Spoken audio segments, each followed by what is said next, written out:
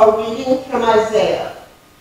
For as the rain and the snow come down from heaven, and do not return there until they have watered the earth, making it bring forth and sprout, giving seed to the sower and bread to the eater, so shall my word be that goes out from my mouth.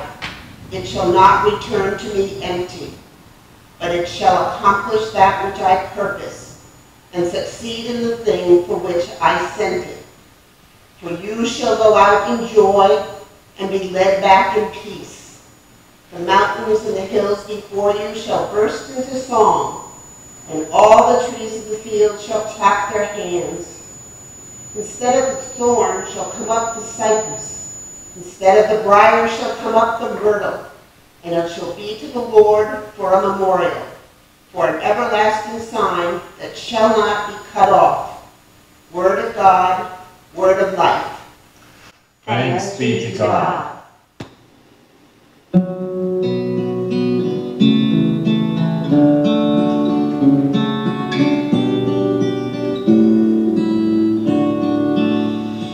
The seed that falls on good ground will yield a fruitful harvest.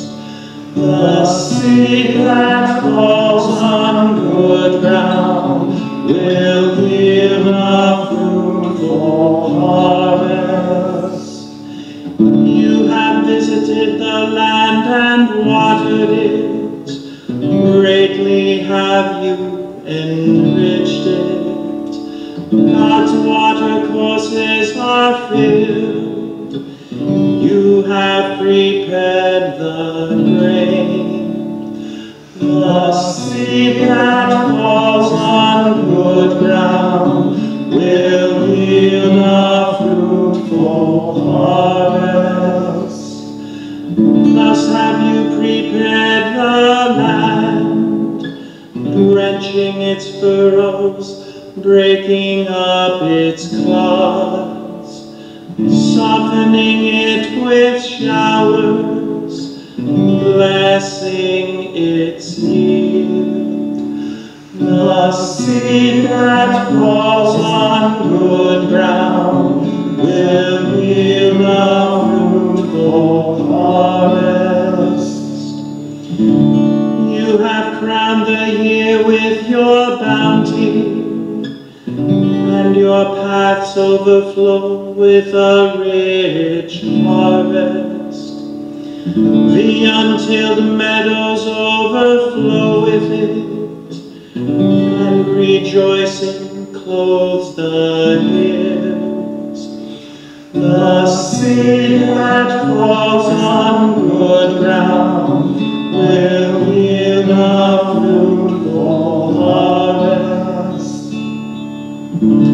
The fields are garmented with flocks, and the valleys blanketed with grain.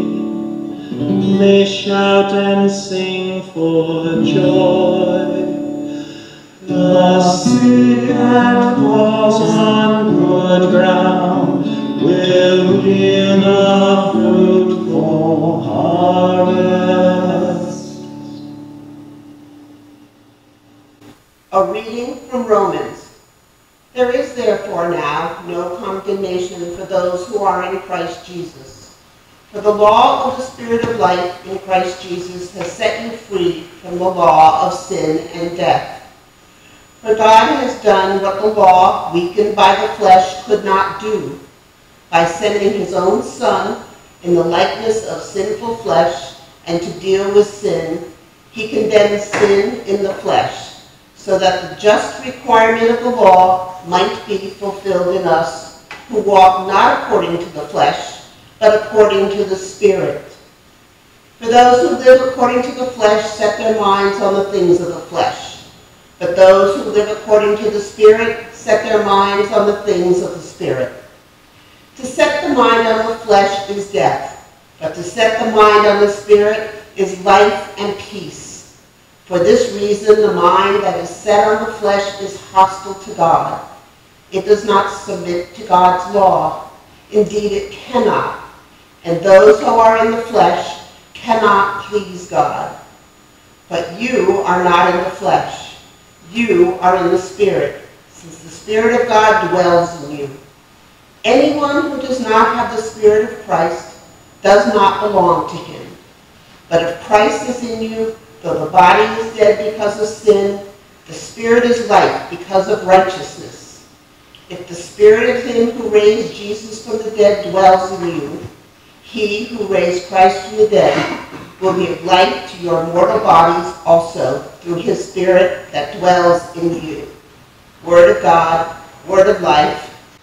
Thanks be to God. Alleluia.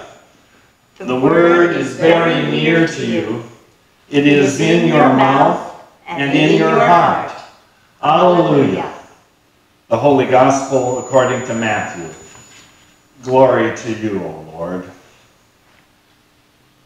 That same day, Jesus went out of the house and sat beside the sea. Such great crowds gathered around him that he got into a boat and sat there, while the whole crowd stood on the beach. And he told them many things in parables, saying, "Listen, a sower went out to sow, and as he sowed, some seeds fell on the path, and the birds came and ate them up. Other seeds fell on rocky ground, where they did not have much soil, and they sprang up quickly, since they had no depth of soil. But when the sun rose, they were scorched, and since they had no root, they withered away. Other seeds fell among thorns, and the thorns grew up and choked them. Other seeds fell on good soil and brought forth grain, some 100-fold, some 60, some 30. Let anyone with ears listen." Hear then the parable of the sower. When anyone hears the word of the kingdom and does not understand it, the evil one comes and snatches away what is sown in the heart. This is what was sown on the path. As for what was sown on rocky ground, this is the one who hears the word and immediately receives it with joy. Yet such a person has no root, but endures only for a while. And when trouble or persecutions arise on account of the word, that person immediately falls away. As for what was sown among thorns, this is the one who hears the word, but the cares of the world and the lure of wealth choke the word, and it yields nothing. But as for what was sown on good soil, this is the one who hears the word and understands it, who indeed bears fruit and yields, in one case 100-fold, in another 60, and in another 30. The Gospel of the Lord. Praise to you, O Christ.